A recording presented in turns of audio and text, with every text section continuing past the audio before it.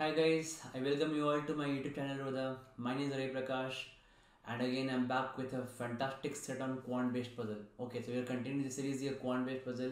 It's a very important topic for especially in recent pattern of CAT. They ask lot of sets on quant based puzzles actually. Okay, so you can take it as a case slate, as a puzzle, whatever you like, right? It's a perfect CAT level set. Okay, just pause this video, try this set for at least 15 minutes and then we'll solve it. If you're not able to solve it, just try to for at least 15 to 20 minutes, right? Okay. Now this set here says that, now see, this is actually it's a big puzzle, right? It's a good puzzle having multiple points, right? So whenever there's a multiple parameters puzzle, actually I can say, then I can always, I have told you earlier also, that we read the points only once, okay?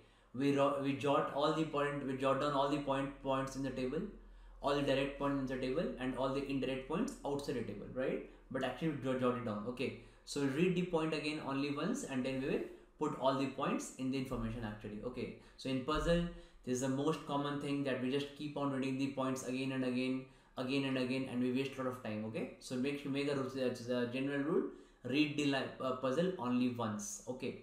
So for example, you see here, this set talks about the average sales for the 7 months were 45,000, which were in the same as that in September. Okay, so average sales for the 7 months were 45,000, and you can actually see it previously, right? What this set was all about actually. Okay, so you can just see it here that a coaching institute has to prepare its business report for last 7 months of the year, but they lost the records. Their manager could remember the following: their average sales for the 7 months were 45,000, which were the same as was in September. Okay, so the first line you can see here if you have read this set actually. Okay, so I'll give you a summary. From here to here, they're talking about the sales part. Okay, then from here to here, they're talking about the expense part actually.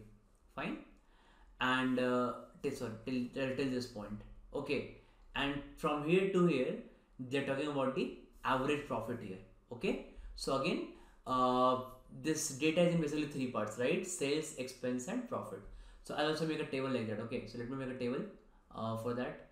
Okay, sales, expense and profit. Fine, so I just tried here. Okay, make a table like this, guys. Let it be sales, expense and profit. Okay, then we have months here from last for the 7 months, and this is basically from so November, June. I think it was written in the set, right? I think just read the set actually. I've just taken summary. Yeah, it is last 7 months. Okay, it is last 7 months. Fine. Okay, so that means from June to December you should make the table. Okay, I'll make the table from June to December. Fine. So we'll just make it, guys, June to December. June, July, August, September, October, November and December. Fine.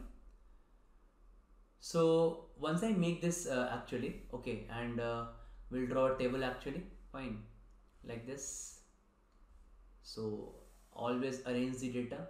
Okay, that's the most basic thing of basic point about solving a set. Arrange the data. Okay, so it should not like it should not be messy one actually while solving questions in CAT. Okay, so it should be neat and clean actually. Fine. Okay, like this. The arrange the data here. Fine. Yeah. Now you can see here, guys. So what I can see here is now. Just try to see this point actually. Okay. So again, we'll read the puzzle only once, right? We'll read the puzzle only once. Okay. Average sales for the 7 months were 45,000, which was same as in September. So I'll note here that September sales was 45,000 and it was actually average sales for 7 months. That means what is total sales, guys? So total sales is how much? 45,000 into 7. That is equal to what? 315k. That is 3,15,000. Okay. 3,15,000. Okay, now basically now their highest sales of 52,000 were in November.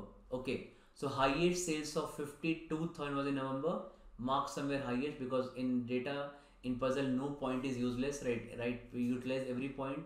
So if they are given highest here, there must have been some meaning actually. Okay, and the lowest in June, so mark here the lowest was in June, mark a L here. Okay, he also remembered that their sales in December were 48,000 and the sales in no 2 months were equal. Sales in December was 48,000, okay, and the sales in no 2 months were equal. That means all are distinct data, right? So all are distinct data. Okay, fine. We'll just put this point here that all are distinct data, right? I'll just write here distinct numbers actually. Fine. Now let's move forward.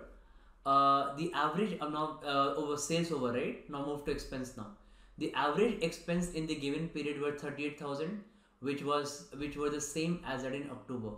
So in October the expense was 38,000.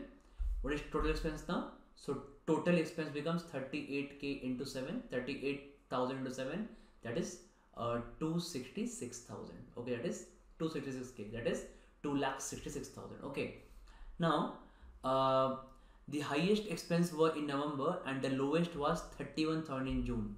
So lowest of 31,000 was in June and highest expense were in November. I'll put here highest expense in November. Okay, like sales, expense also were in multiples of 1,000 and also were different for each of the 7 months. That means all the data are different here. Okay, so all are distinct numbers and all are here multiples of 1,000. Okay, 1,000k you can write here. Okay, and basically k already used in, put here 1,000a. You can just put here 1,000a, right? Okay, 1,000a. That means multiples of 1,000. Okay, now again we're done through this, right? Okay, now after this they've written here like sales expense were also 1,000 and okay, yeah, the expense in November and the sales in August were same. So expense in November, so let's say expense in November is X, so sales in August will also be X, right? So you just see the approach, guys. I'm reading the data and I'm jotting down the point actually. Okay, so I'm not wasting, again I'll not be wasting time again reading the whole set. Once I've read this set, I've read the puzzle, I have all the points in front of my eyes, and then I can solve by combining all the points actually. Fine. Okay, so like sales, the expense also were in multiple thousand and we have done this here, right? Okay, sales in August were same. Fine. Now come to a profit part, guys. Okay, so his average profit for the given period. Okay, so his average profit for the given period has become how much?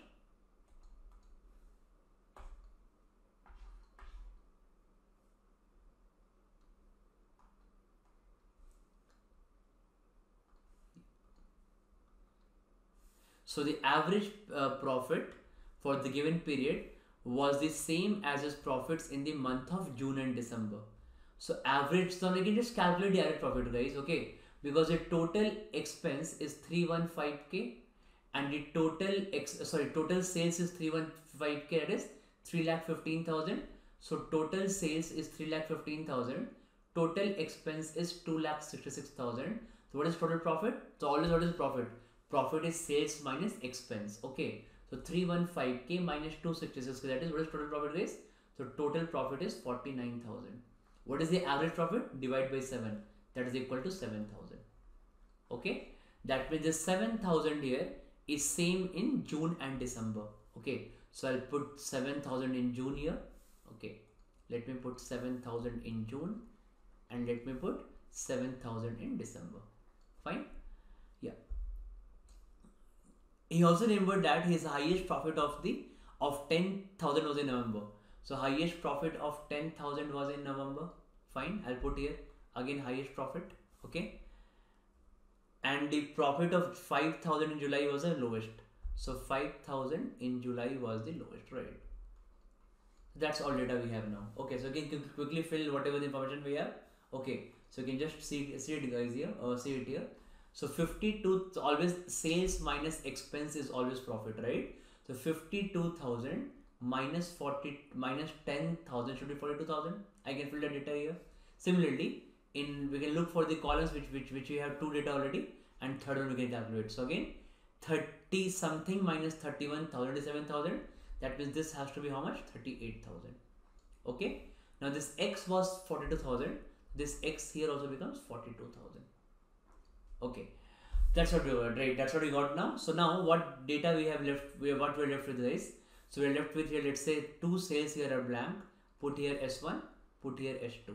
Okay, and 3 expenses are blank. E1, E2, and E3.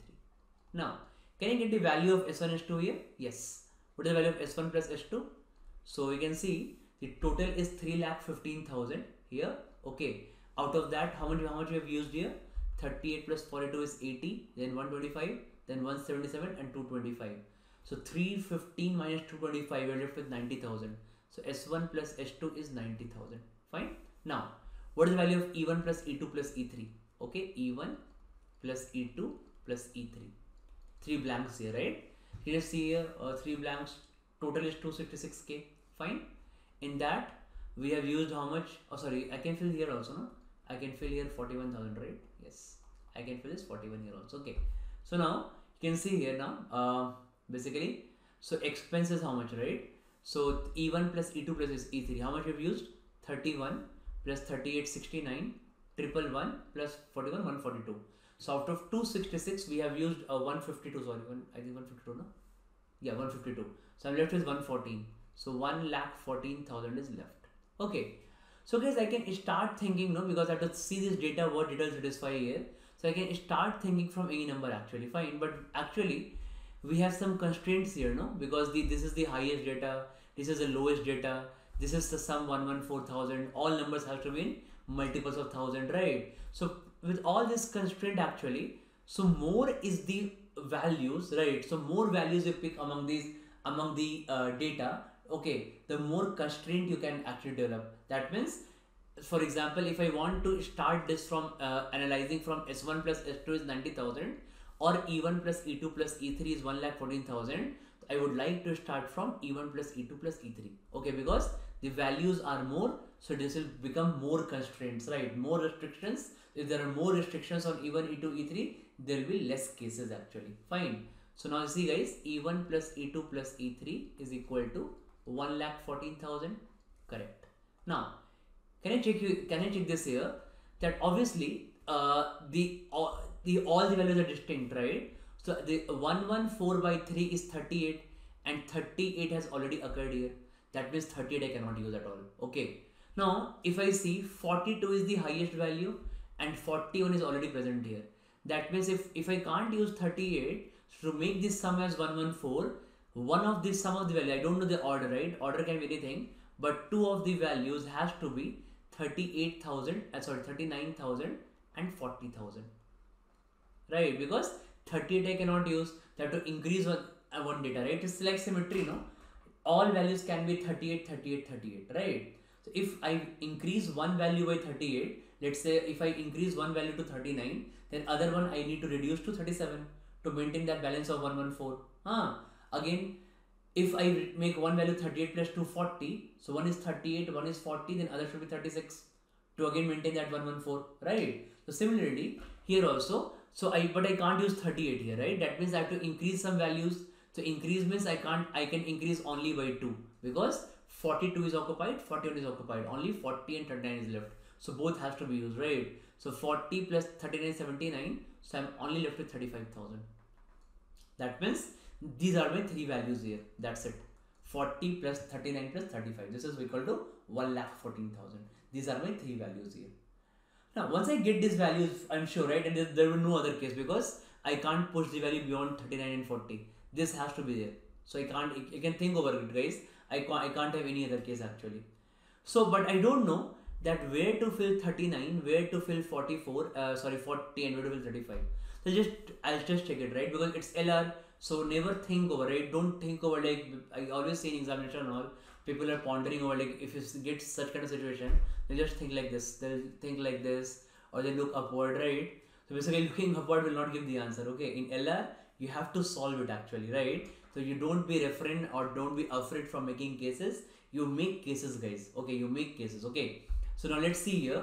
So basically, if we have got this 5,000, okay. So I don't know what values will be, right? So let's say, for example, I can put, let's say, for example, I can put 35,000, right? And let's say, will 35,000 work? Let me check. If I put 35,000 there, then here I need to put 40,000 because 40 minus 35 will be 5. Okay, but S1 plus S2 is 90,000. If S1 is 40,000, then F2 becomes 50,000. If S2 becomes 50,000, that means 50 minus 38 will become 12,000, right? But I see that highest profit is 10,000, so it can't be 12, right? That means this assumption is wrong. So E1 can't be 35, right? So I can put here that E1 can't be 35. Okay, you just rub this data. Okay, E1 can't be 35, and I'll put here fine. Chalo, E1 can't be 35. Okay. Now let me pick your next number, guys. 40. Can E1 be 40? Let me check. If I put E1 as 40,000, then for this sales minus expense to be 5,000, S1 has to be 45,000. But 45,000 is already here. That means value cannot repeat, right? All are distinct multiples of 1000. That means this 40 is also wrong. So 40, so E1 can't be 35, E1 can't be 40. So only one possibility left with E1, I think. Okay, so only one possibility is left with E1. What possibility is left? That possibility is how much? 39,000. So E1 can only be 39,000. I'll put E1 as 39,000. Okay, in that case, what is S1?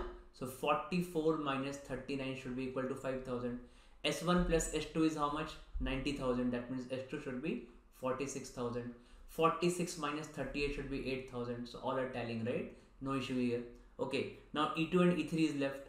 So I can have 40 as value. I already used 39 here, right? So I'm only left with 40 and 35. I can't use a 40 here because if I use a 40 here, in that case 42 minus 40 will be 2000, and already the lowest profit is 5,000. That means I can't put a 2 here, right? That means this is again wrong. So what is the value of E2? If E2 can't be 40, already it can't be 39. So only possibility is E2 should be 35,000. If E2 is 35,000, then 42 minus 35 becomes 7,000. Okay, if it's 7,000 now, so the last value is set was this should be 40,000. Okay, 45 minus 40 should be 5,000, right? So hence we have solved this set. Okay, so it's a fantastic set, guys. It's a really good set. Okay, and like this we are solving around I'm very happy to announce in the last video only that like this, and this is a perfect cat level set, right? So like this we are going to solve 450 plus LRDI sets, okay, in my new cat 21 batch. So my cat 21 batch is starting from 24th October, okay.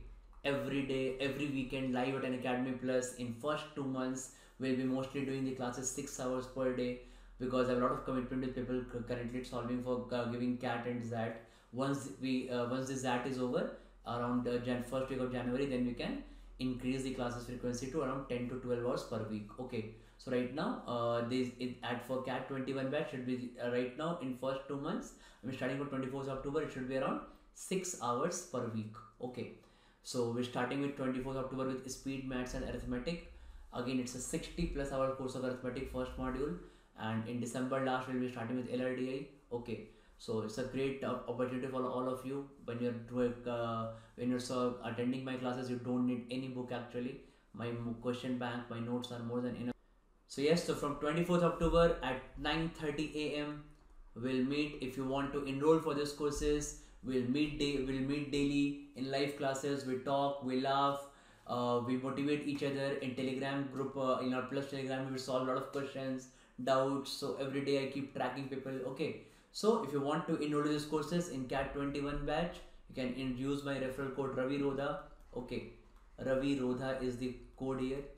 Whatever prices are shown there, you'll get 10% discount, and especially this course is for cat 21 people. Okay, so see you live, guys, at 9:30 a.m. on 24th October with speed, maths and arithmetic. Okay, and plus moreover we'll be launching more such sets. Okay, so I want all of you to basically prepare for IFT also. So all of you please enroll to this link given in the link for IFT pre-test papers. It's absolutely free of cost for everyone. Okay, and you can just give all the previous IFT test paper as a practice before CAT also. So it will be a very good time on practice for all of you, because IFT also has less questions, basically very close to what present cat pattern is. Okay, so all of you should do it, right? Okay. Chalo guys, so let's meet in the next video with another fantastic set. Okay, so hope you like this set. Again, try this set after this. After I've done, just try this set again by yourself. Try to see those points that okay, I don't have to read the puzzle again. I don't have to solve every time read the lines in the puzzle and waste my time. Okay, read the points only once. Note down in the table and just solve. In the last. Okay, just consolidate all the points together and the puzzle will be solved. Right? Okay. Thank you for watching guys. Bye bye.